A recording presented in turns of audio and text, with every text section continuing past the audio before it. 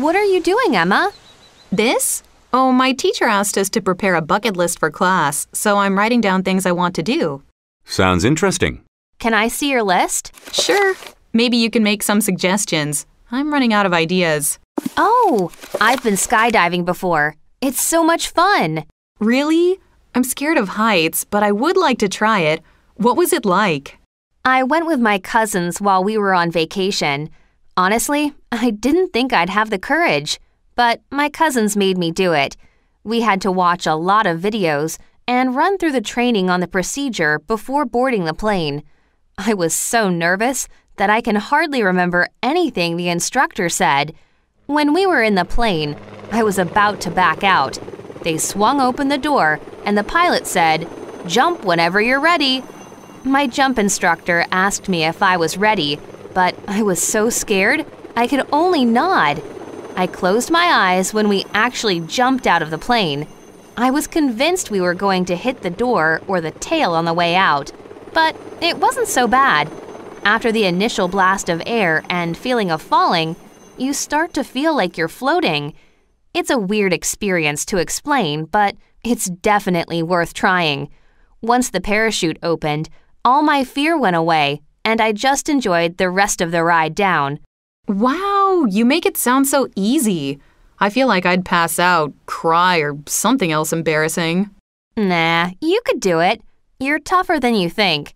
What else is on the list? I've been to Japan before. It's great. Really? I went to a couple of cities, Tokyo, Osaka, and Kyoto. I think you'd love it. The nightlife in Tokyo is incredible. There are lots of crazy theme bars and attractions. My friends and I even sang karaoke with some locals. It was a ton of fun. Bars and singing in front of strangers is a little bit outside of my comfort zone. I'd enjoy learning more about the culture, though.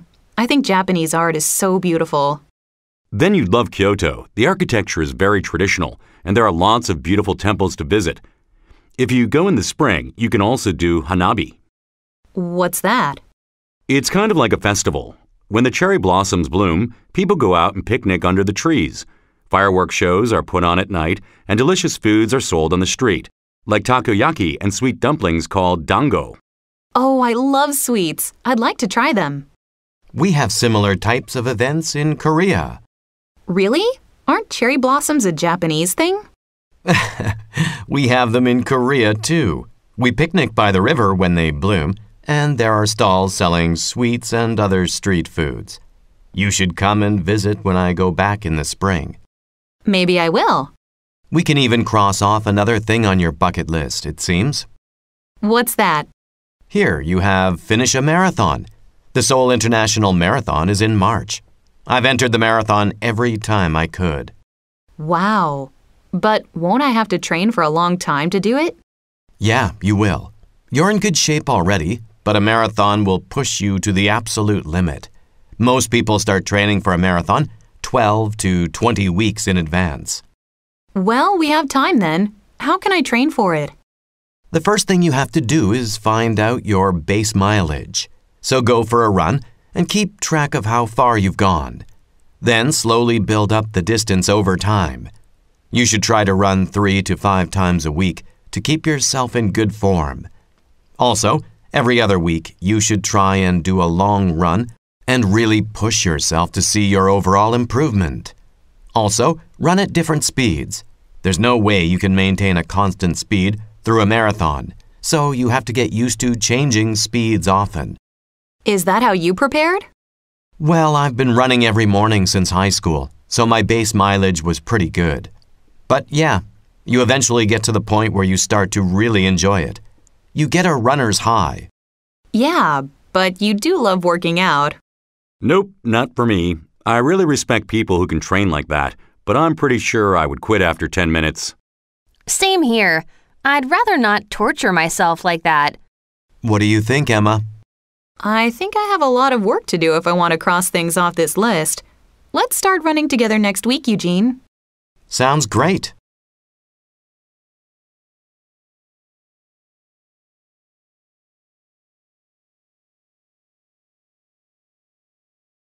What are you doing, Emma? This? Oh, my teacher asked us to prepare a bucket list for class, so I'm writing down things I want to do. Bars and singing in front of strangers is a little bit outside of my comfort zone. I'd enjoy learning more about the culture, though. You should try to run 3 to 5 times a week to keep yourself in good form.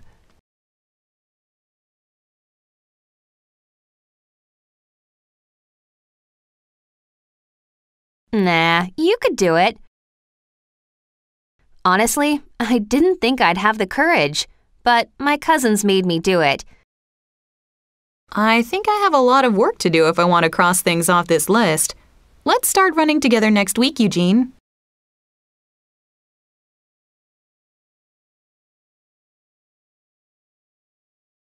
Fireworks shows are put on at night, and delicious foods are sold on the street, like takoyaki and sweet dumplings called dango.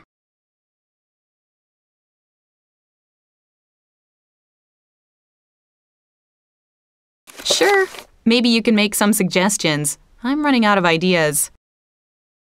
We had to watch a lot of videos and run through the training on the procedure before boarding the plane.